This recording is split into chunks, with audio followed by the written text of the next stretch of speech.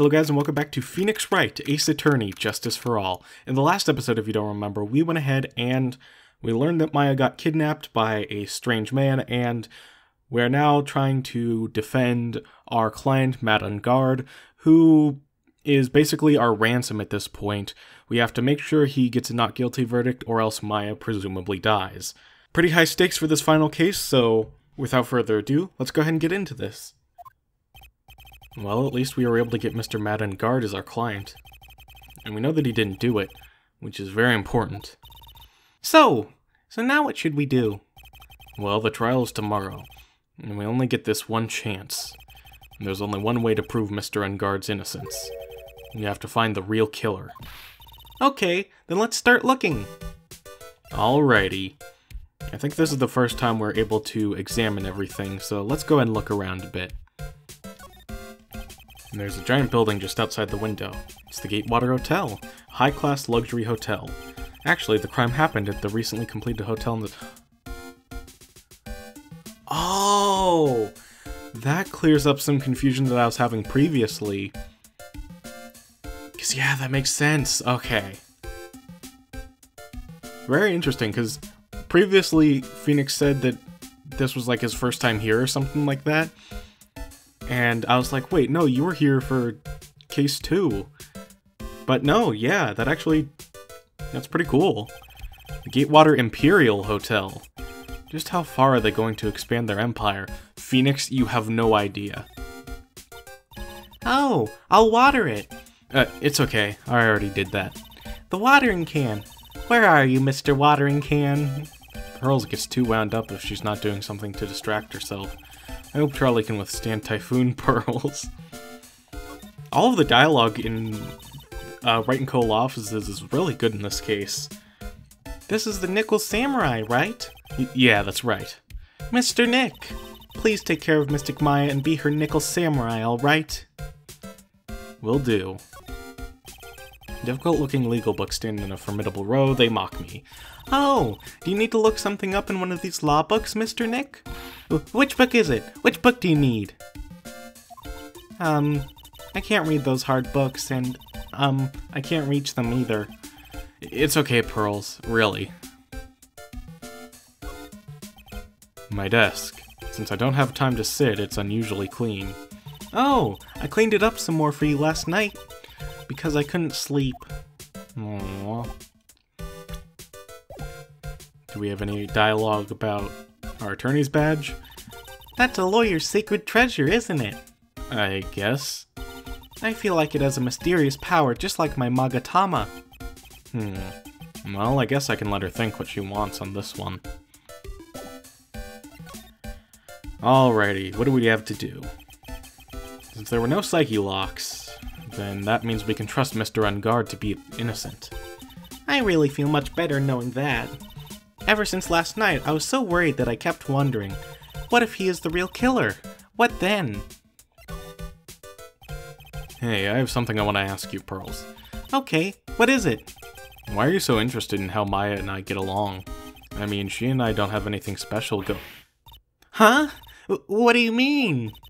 But I thought you and Mystic Maya were... I've been mistaken all this time? No way! Ugh, she really wasn't kidding. Pearls actually believes Maya and I are... Maybe I should have just left it alone. Mr. Nick, stop it. Don't hide your true feelings from me. Ow, she slapped me. We actually do kind of get into more of why Pearls believes that Phoenix and Maya are in a relationship in the next game. It's just like a sort of throwaway conversation, but it's actually kind of tragic.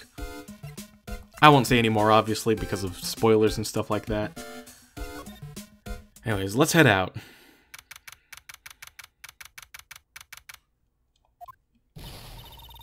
Hey, what do you think you're doing? You can't come in without... Good morning. Hold on, it's you! What is going on around here?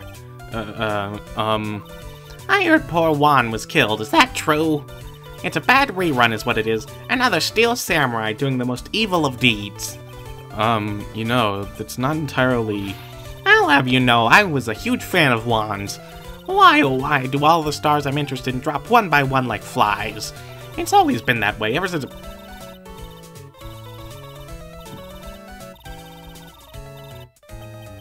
Actually, I wanted to ask you about the murder and what happened. Don't push me, boy. Mr. Nick?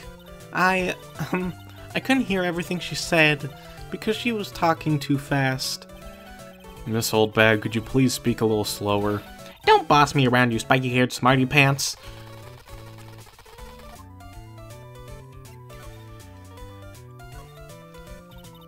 I don't have anything to say to delinquents like you. Ugh, she's clamming up like the old clam she is. Please, anything would be helpful. Well then, how about I tell you my measurements? No. That's okay, really. She really doesn't like you, does she, Mr. Nick? I know. The victim. My dear Hammer died a year ago in that dreadful murder.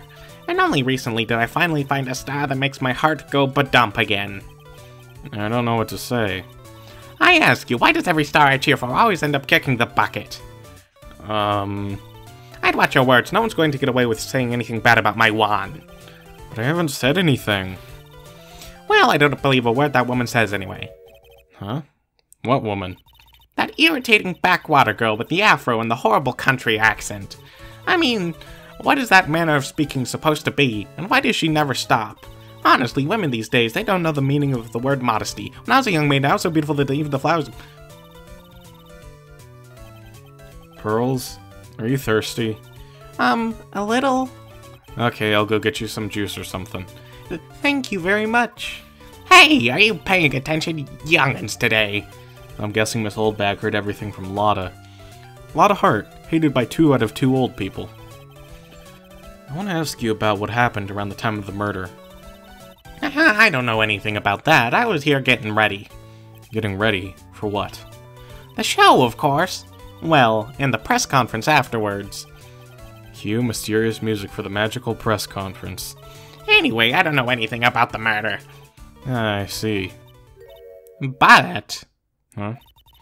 But if you're talking about what I saw, that's different. I saw it very clearly. What?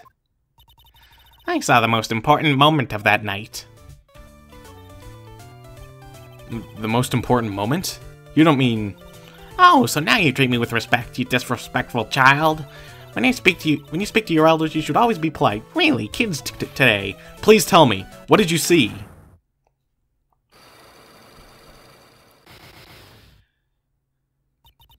The murder last night was gruesome, wasn't it? But then, what murder isn't? Please don't stray to another tangent. Please. If you want to hear more, then show your respect and bring this lady a present. Alright, so we gotta wait a bit before we can crack open Oldbag's locks. I think that's our first set of 4 psyche locks, which is interesting. Looks like the investigation is still in full swing. The hotel staff and the police are running around like a bunch of headless chickens. I wonder if we can do any investigating of our own in this kind of atmosphere. Well, gotta roll up the sleeves and try, I guess.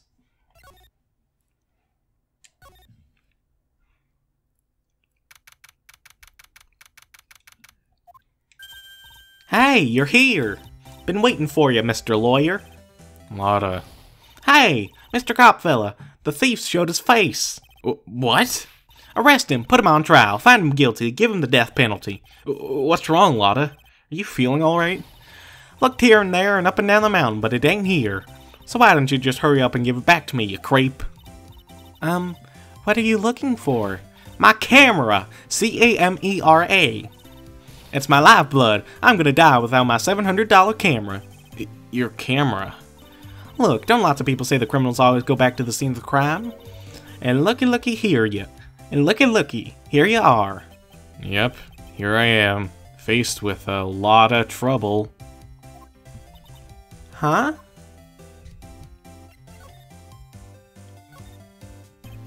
Do you know anything?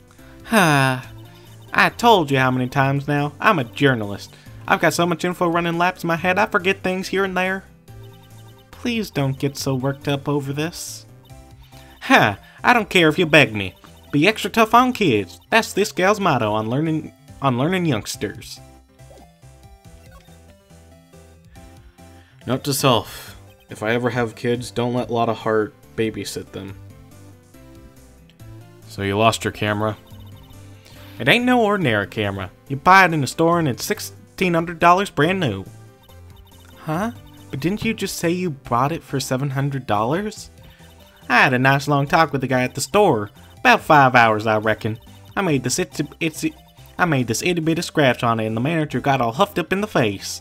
He gave me his talking to and was real mean about it too. He done made me cry at that. When did you lose your camera? Last night, after the murder happened. Must have been when I was busy running around looking into things. That's when I lost sight of my dear, darling, expensive sweetie. Lotta, what did you capture with that expensive camera of yours? I don't rightly know. I snapped a shot at anything that caught my eye. So I don't remember. Besides, I couldn't get anything from a big scoop. I wonder if Lotta's missing camera is even connected to the murder. We'll note it down just in case. Lotta, please tell me what you know about what happened at the time of the murder. Well, from before the ceremony last night, I was hanging around here in this area. Yeah, actually, I was here until around the time Madame Engarde was arrested. What are you doing here? You sure you went to school, city boy? Wherever Lotta Hart goes, there's a story to be found. A big scoop to be had. A big scoop. I told you before, I'm gonna be the best tabloid photographer the world's ever seen. Reckon, of course, that means I'm always looking for the perfect shot. I wonder what scoop she was after this time. Although, I was also on the lookout for the other stars that were here. So, maybe I wasn't here the entire time. Lotta, are you sure you weren't here the entire time? So you could take a picture for your big scoop? Well, maybe I was, but that's what real journalists do. I got some juicy inside info, so I thought to myself, why not get a picture for proof? What kind of story was it that you would hang around here? Ugh. No one wants to talk to me today, apparently. Oops, sorry, Mr. Lawyer. Can't be telling you that. Trade secret, you know. Not again. Why does everyone have something to hide? We've been stopped, haven't we? Yeah, take that, Mr. Lawyer. I'm glad someone around here is happy. Miss Lotta and your eye rule smile. So no one wants to talk to us, there's not really anything going on, but we do have 2 new places to investigate. Let's go to Engarde's hotel room first.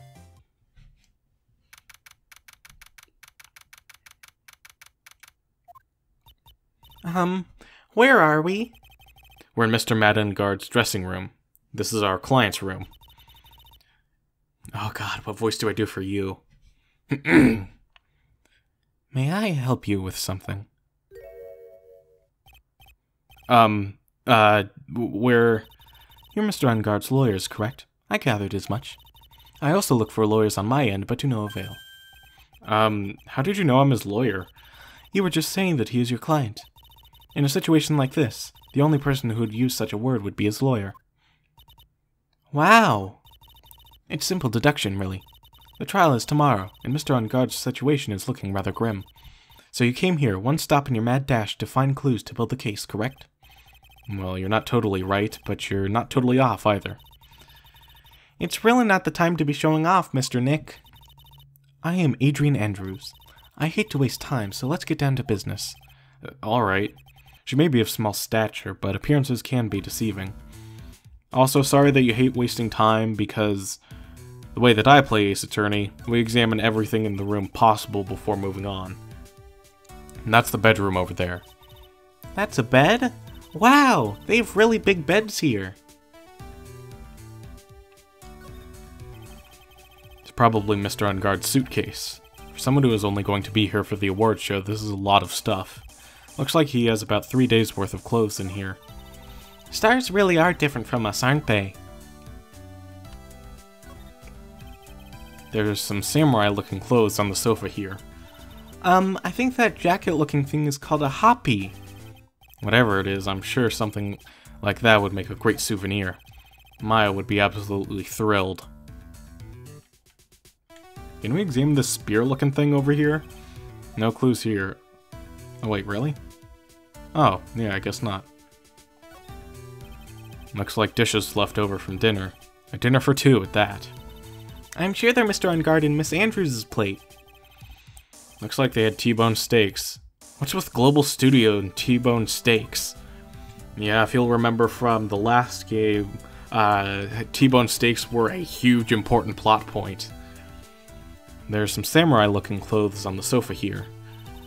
I think that jacket-looking... Okay, I already read this dialogue and I didn't even notice.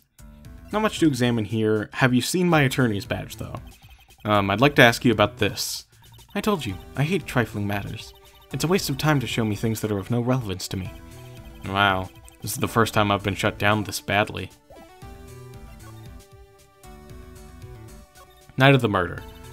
I assume the first thing you need to know is what everyone was doing on that night, correct? Yes, that is correct. Then I will tell you. Before the award ceremony, I had dinner with Mr. Engarde. In this very room, I might add. Dinner? What did you eat? I told you, I hate to waste time with trifling details. If you took a look at the table yourself, you wouldn't need to ask me. I bet she's a lot of fun at parties. Also, you hate wasting time. You could have just said, T-bone steak. Anyways, and then moved on. But you spent like 2 sentences calling me stupid. When the award show was starting, I headed for Viola Hall. And after the show ended, you came back to this room? No, I had some small errands to run. I helped with the preparations in the lobby. Oh, preparations for the post-ceremony show, I guess. When it was time for the post-ceremony show, I came back to call for Mr. Engarde. After that, I went to visit Mr. Kurita. And that's when you found his body, isn't it? He really held strong through everything. Yeah, she does seem to be mentally tough as nails.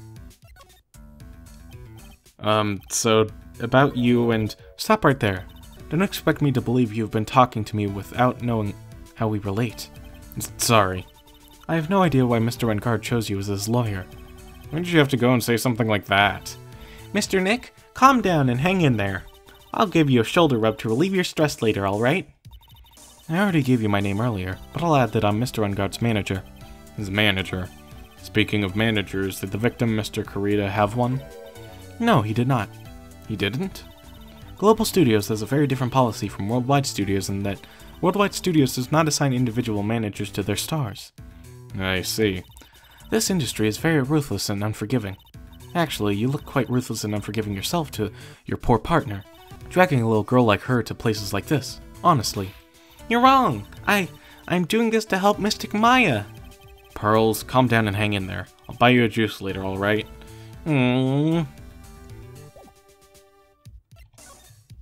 Speaking of Mr. Kurita... Did you know the victim, Mr. Kurita? Yes, I knew him. Also, I know it's a Spanish last name, so apologies if I pronounce it really weirdly. So just bear with me on that. Yes, I knew him. The world is such a small place after all. Do you know about his rivalry with the Nickel Samurai? Honestly, they were like children when it came to that. Time and time again, those two competed with each other over the most uninteresting things. If either one of them weren't so stubborn, then maybe no one would have needed to die. I've got a hunch that this woman knows more than she's letting on. She must know why Juan Kurita was killed.